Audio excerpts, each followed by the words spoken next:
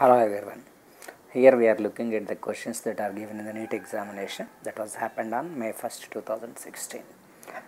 This question depends on the semiconducting devices and particularly logic gates. It is given in the circuit that we need to get an output of 1. For that sake, what kind of inputs has to be given?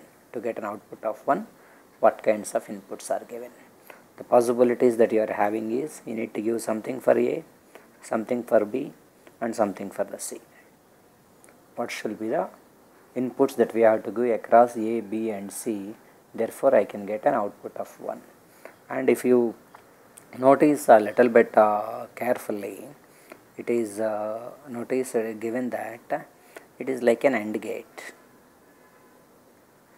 isn't it? And this is like an OR gate.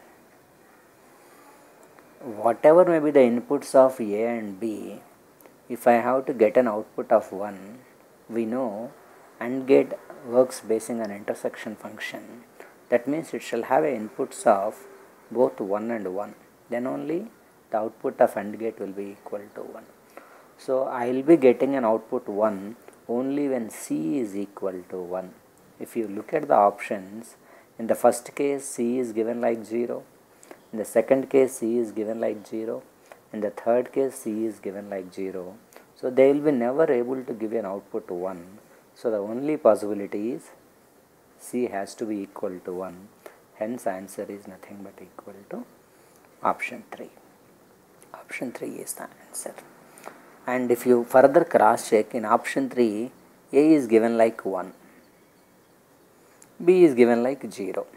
Because it's an OR gate, 1 and 0 is a union function, can give you an output of 1. C is also 1, therefore your output will be equal to 1. So it's a very simple question given on the functioning of the basic logic gates. So you can remind yourself that OR gates works like a union function, whereas a AND gate works like a intersection function. That's it.